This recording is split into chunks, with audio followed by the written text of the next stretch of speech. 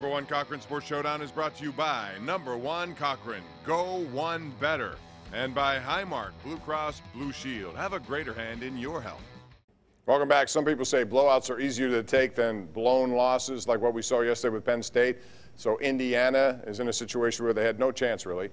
Just in case you didn't see it, 21-20, Penn State led, 147 left, 1st and 10 from Indiana's 14-yard line. They can get a first down, then take 3 knees. They can do anything they want and keep the ball away. Instead, Devin Ford gets the call. He goes into the end zone because Indiana said, go ahead, we want the ball. So, Rich, this to me is as terrible a thing you can do as a head coach. Now, I don't know if he didn't get the message, that young kid, or it wasn't delivered. Whatever the case, it cannot happen. How bad was this? It was pretty bad, and I like the fact that you're starting with the only non-Penn State guy on this panel tonight. I wanted to make sure it was evenly matched, you know. This is the one of the worst coaching decisions, I guess. You got to blame him a little bit, but he said that the players knew about it. But here's the deal. They're up 8. Well, no matter what, this is supposed to be a top 10 team, right? Indiana stinks. Stop it. Just stop them, right? But they should never have even gotten a chance. I understand that.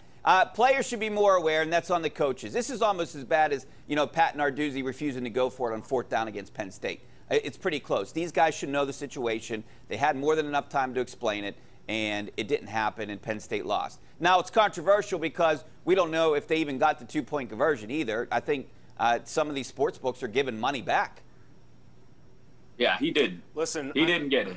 Of course, coming from a Penn State guy, he didn't get it. No, it's true, though. He didn't. It should never come to that. Go ahead, Chris. It shouldn't have come to that. You're absolutely right. That should not have been. They shouldn't have been in overtime, and Indiana should not have gotten the ball back at the end of the 4th quarter. I hate to crush Devin Ford for it, but it's on every guy in that huddle to be reminded 13 times before the ball is snapped, hey, just don't score.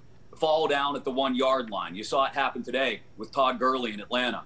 Don't go into the end zone. I don't care how many people have to repeat it to you. Repeat it to him so that he doesn't do that. But then to fall to pieces and let Indiana walk down the field, score a touchdown, score the 2, and then score the touchdown in the 2 in overtime as well.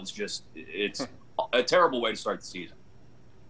Were I a Penn State fan, this would enrage me because James Franklin gets really good recruiting classes and then is just, I'm not going to say a wretched game day coach. He's had a ton of success. He's a damn side better than Pat Narduzzi at Pitt, but he has way too many blunders like this. It's on the player, yeah, it's on all the guys in the huddle, but at the college level, I'm sorry, it is always on the guy making millions of dollars coaching on the sideline when a screw-up like this happens. Just inexcusable. Terrible job by Franklin. Yeah, I agree. There's no other. You have to start at the top. He's the guy in charge, and he's the guy who deserves the blame. And that should have been a win. Now they have Ohio State coming up next week. We'll be back with more right here on the #1 Cochran Sports Showdown.